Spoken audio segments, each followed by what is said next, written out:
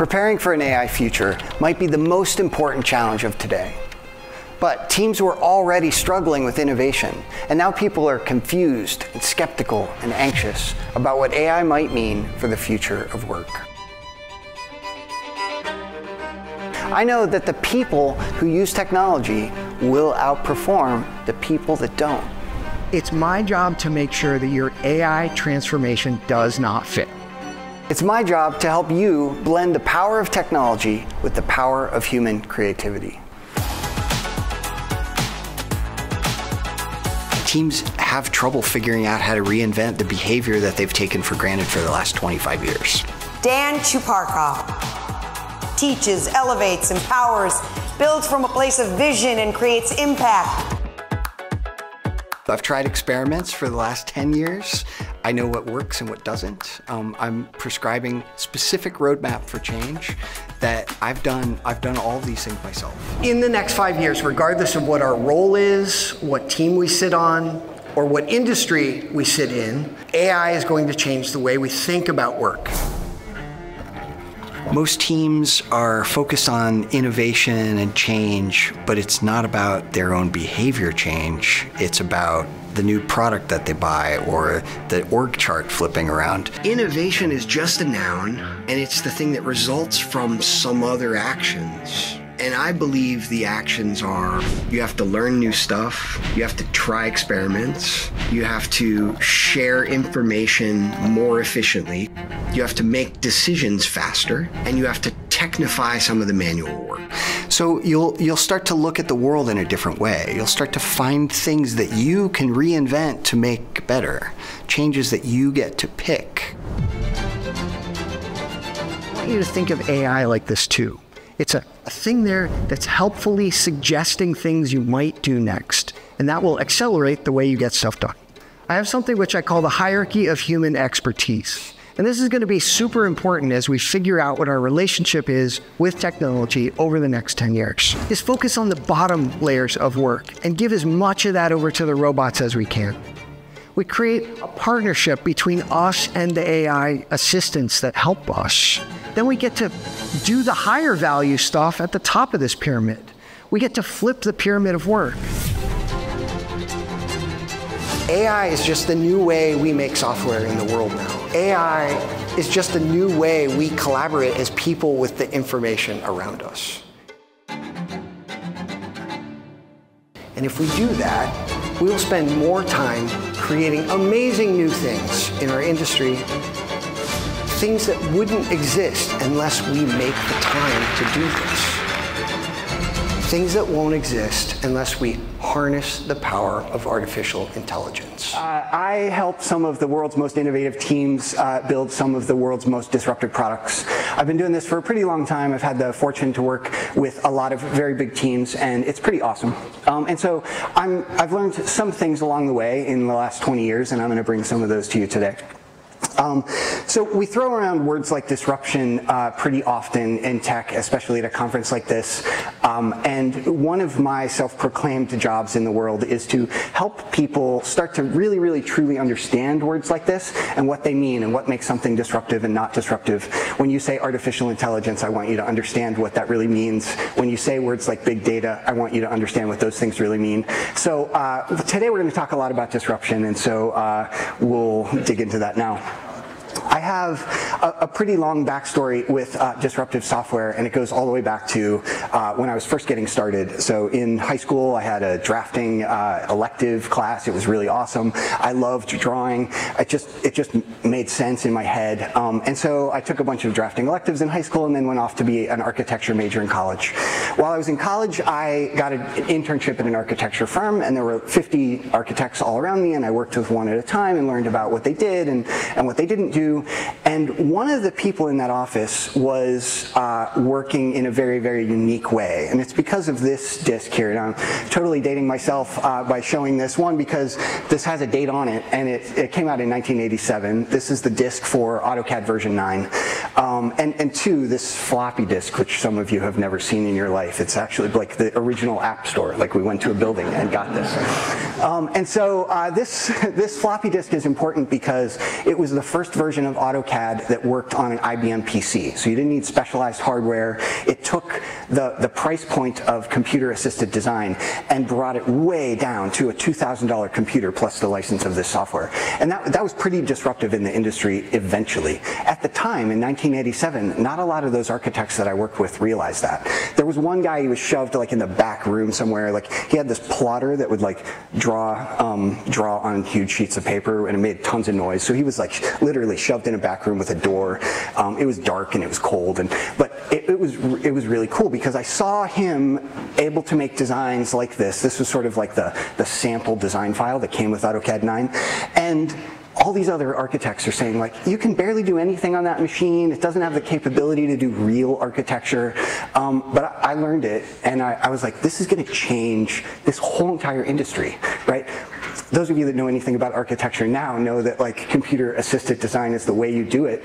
And not a lot of people saw that. And at this moment, I realized I don't want to be an architect. I want to be a guy that makes software that can do that to an industry. And so I did that, and then now it's like 25 years later. And the last thing we're going to talk about is disruptive teamwork. When you have a great idea, especially in software, because it's so easily reproducible in a slightly different way, other people are going to jump into your space and try to compete with you. And so it's critically important as you try to build disruptive product ideas that you have a team that can out-execute the other people also trying to do it. So can you build it better and faster than other teams? And there's two ways I'm going to talk about that here. And the first thing is understand that the idea by itself isn't really that valuable. People often think, I have this idea, I'm afraid to tell it to anybody because I don't want somebody else to steal it. Like, you can call up any random company and say, I have this idea, will you please build it for me? And I promise they won't just like take your idea and then just start building it. Like, getting a company to do something for you is really, really hard. Also, it's not about the idea, it's about the execution of that idea. Let me go back to self-driving cars for a second. A lot of companies are trying to do this right now, maybe all companies that have anything to do with cars and some that don't have anything to do with cars, trying to make self-driving a reality, right? And it's going to be about the long tail of solutions to this problem, like the plastic bag flying through the air problem, right? There are lots of things you have to get right. It's not about the MVP of self-driving cars, right? That has nothing to do with anything. It's a great first start, but you're not the winner in a space because you were the first to an MVP. You are the first to deliver the long tail of challenges in that space, then you become the winner. And so, one, focus on that long tail of challenges and make sure that you and your team are executing with disruptive scale on the whole breadth of the solution when you get well beyond your MVP, because that's where it really starts to make a difference. The next thing that's critically important is the way your actual team collaborates together. And so I do a lot of talks on teamwork. There are already a bunch on the internet that I've spoken on before. I'm going to talk about one thing today with respect to great teamwork because I feel like it's emerging rapidly, and I think it's going to be critically important. And so tell me, what you can just yell. What is this person doing? Looking at a screen. Looking at a screen, yes, slightly more specific, or maybe less specific. She's working, right? So this is what a person looks like when they're doing work, or she might be browsing Facebook. You can't really see the other screen. But this is what it looks like when a person's doing work. What are these people doing? Meetings, right? They're not doing work. They're talking about work. This is what it looks like when a person's doing work. This is what it looks like when people are talking about work, right? First, I want you to understand the difference between those two things. If we drew a value stream for your week, right, that orange line in the center when you're actually making productive stuff for your consumers, and then we drew all the other distractions and other things that you're doing, like, I want you to understand that percentage. Are you doing work 40% of the time, or 20% of the time, or 80% of the time? Know those numbers and be critically, pay attention to it critically. The second thing I think here that's really important is, as you are trying to collaborate as a team like that, none of your customers ever says, man, I love that company because they have the best meetings. And nobody cares about your meetings. It's about the value that you're delivering. And often these days, especially with teams like us, we're building software as our output, or building hardware products, or building services, and all of those things, that's the real value for your customers. So make sure you're focused on the value part of the work, and you're minimizing the non-value parts of the work. And as you do that, what you're going to find is that there are new ways of collaborating emerging. How many of you here are using a product that lets you do chat at work with other people? All right? Awesome. Right, chat is an emerging form of micro-communication. It's way better maybe than email, because people are inclined to write much shorter messages, and they write them frequently a lot closer to the need of the communication. And those things are great.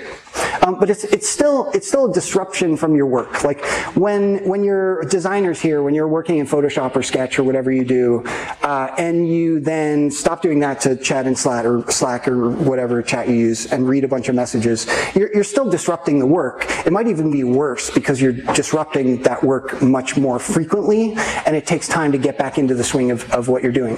And so that's an important thing that's emerging. Chat is a great way of communicating on Teams. But there's something else that I just discovered recently. So I think that everything you need to know about collaboration you can learn from Fortnite. Now I'm going to tell you how I discovered that. I have two 17-year-old twin boys, and they do 17-year-old twin boy stuff, and one of those things is Fortnite. And so I'm sitting in my office at my house working one day, and I hear Dalton, one of my kids, playing Fortnite in the other room. This is actually Dalton. They're twins. Graham is the other one. And he's playing Fortnite, and right before this moment, he said, hey guys, hold on a second. I'm going to drop for 5 minutes and go get some more supplies. I'll be back. Meet me by the waterfall. And so he said that, he disappeared, everyone else kept doing whatever you do in Fortnite, and then he did his own thing for a little while and came back and caught up with the rest of his group. What he didn't do is say, hey guys, in 15 minutes, let's go over by the waterfall and have a meeting, right? And then they all left and then went off and tried to scavenge or whatever you do. He didn't do that, right? He's just in the meeting constantly. It's hard to tell with the screen here, but that's headphones. He's talking to his team constantly. And so I tried this with one of my development teams, and it was actually kind of amazing. So we have a very distributed team. We have people in lots of cities and lots of countries. And so we just got a conference room for the whole week, and we started a conference line, an open conference line in the middle of the day, in the middle of the morning, in the middle of the room, and kept it open all day. And so as we were working, we said, hey guys, I'm about to start this thing. I was thinking of doing it this way. What do you guys think? Is that a good idea? Everyone said, yeah, that sounds fine. Or somebody said, wait, no, don't do it that way, because then that's going to break this other thing. And then we just all worked for a little while longer. And it was essentially chat, but audio. And audio, your brain has the ability to process audio in a less disruptive way. We could also just put our headphones on and listen to music for a while when we wanted to ignore the chatter because we were focused. But when Dalton is in the workforce 6 years from now or whenever, right, he's going to be used to just having online communication with his team going all the time because he's been doing it for 10 years, right? He's been talking with his teammates constantly, and he doesn't let that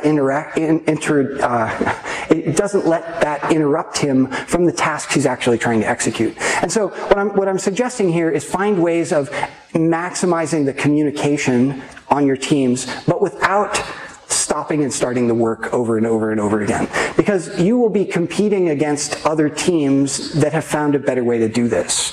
And so when there are 8 teams out there all trying to execute on your singular idea for changing the world, the team that has the best collaboration is going to quickly start outpacing the other teams. So I will close with this one statement. I think we talked a lot about stuff. We talked a lot about picking the right products. We talked about having fresh perspectives and ideas. We talked about using things like data science and neural nets and other technological accelerators. But the first product you have to build is a team that can build products. When you go to a venture capitalist and ask for $5 million, they don't even care about your product. You're going to change it anyway. You're going to pivot. Almost everyone does, right? What they really care about is the team that you have, right? And how they're going to be able to execute. And so before you do any of those other things, make sure you have the team part right. So that's it. I think those 4 things, remember, perspective, scale, accelerators, and teamwork. Those are the things that I think you need to build great products in the world.